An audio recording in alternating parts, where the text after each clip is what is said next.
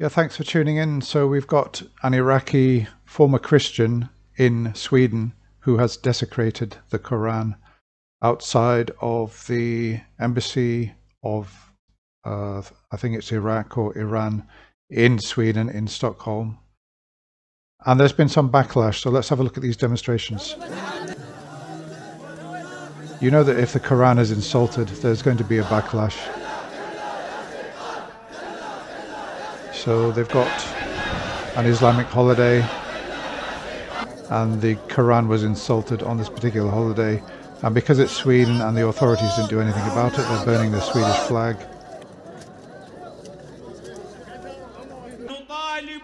Clerics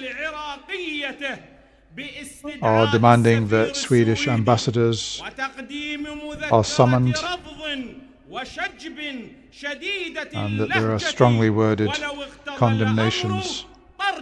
They are expecting this from the Swedish government, and obviously it's not going to happen. Well, what can I say? There's nothing like outrage to bring the Muslims out on the streets of Tehran and other countries. So, okay, let's just see what he did. There he is. He's outside the embassy in Stockholm.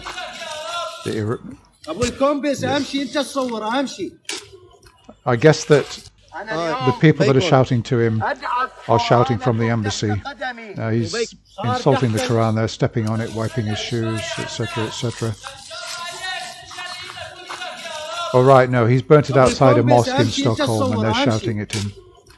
There we are. Okay, well, you can consider the Quran well and truly insulted by an Iraqi, which I suppose makes it worse for them than if, I don't know, say a white European Christian insulted the Quran. Sort of, it's like one of their own kind.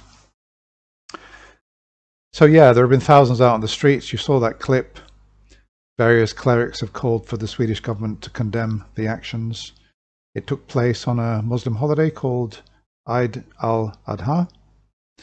So the fact that it took place on a significant day for Muslims is also significant and sort of intensifies the insult and the outrage felt by various Muslims around the world. There's a picture of the Swedish flag being burned. So yeah, that's about it. I wonder what his motivations are for doing that. Whether he's trying to, why would he do that?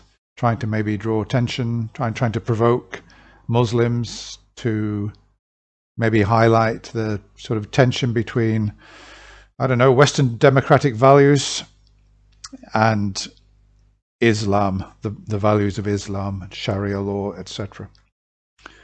He certainly has provoked a response, and let's hope that there's no violence which leads to any injuries. Okay, so I'll be away for a couple of days and back next week to do more work on my channel, and I look forward to seeing you then. Bye for now.